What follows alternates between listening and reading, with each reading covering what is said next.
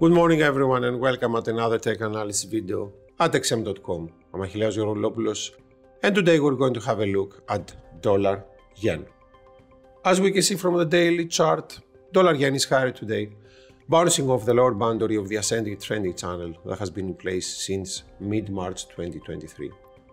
Today's reaction appears to be a response from the dollar yen bulls to yesterday's sizable red candle, with the Japanese authorities sticking to verbal intervention and the BOJ disappointing.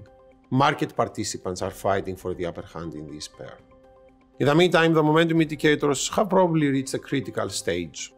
The average directional movement index is stuck below its 25 threshold and thus signaling a trendless market. On the flip side, the RSI remains above its 50 midpoint for the fourth consecutive month, revealing a persistent bullish pressure in dollar yen.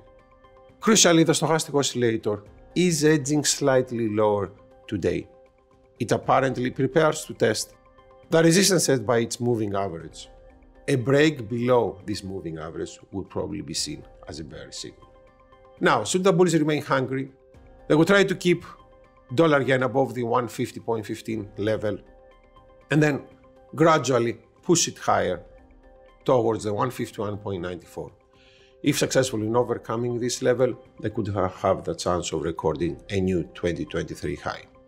On the flip side, dollar yen bulls are probably keen on finally breaking the lower boundary of the trending channel and the October 3rd, 2023 high at 150.15. If they are able to achieve that, they could have a go at pushing dollar yen much lower, essentially trying to overcome the support set by the 149.35 and then the 147.71 levels. That's all for today. Thanks a lot for watching and good luck with your trading.